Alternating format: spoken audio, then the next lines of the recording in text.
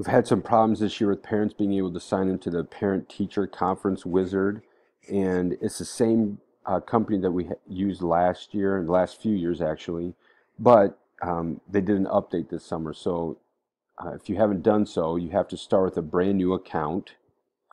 So there's two ways to start a new account: is to create an account here or to sign in with Google. And I'm going to go ahead and walk through creating an account. So first name, and I'm going to do Kent Herbeck. Bonus points for anybody who knows who that is. Then I'm just going to put in a fake email.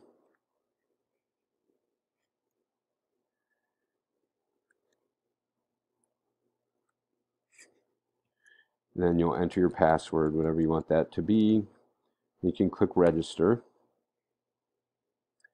After you register your account, the first thing you're going to ask is for a child's name. And so with a child's name, let's go with Joe Mauer. And you'll click save. Then they're going to ask you to receive email confirmations. And I'm going to go ahead and click submit.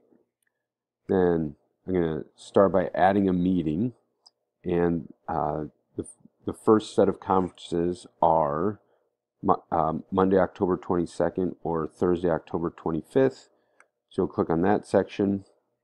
Then the next step to go through is to find your teacher and click on their box. Then click continue. And you'll go ahead and mark which time you'd like. Then click continue. If Monday, October 22nd doesn't work, you can click back and forth between the dates that are available here.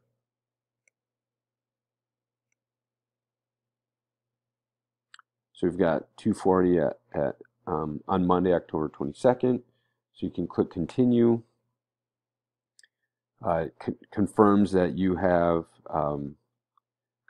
you've created your account and that you've signed up for a time. You can close it. If you have multiple students,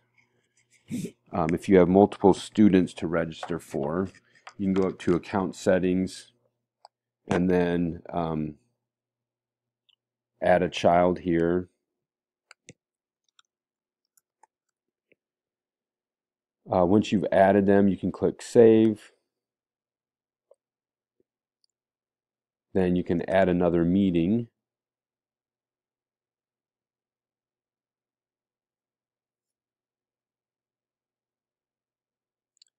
Again, we'll go with that same section. Then you can go in and follow the same process you did to set the other one. This time when you sign in, they're going to ask which child it is that you're meeting with. So you can click your other child, click continue, and again, then you've got your updated account or your updated schedule, your updated meeting, and then you can go ahead and sign out. So if you have any questions, go ahead and let me know. And looking forward to seeing you at conferences.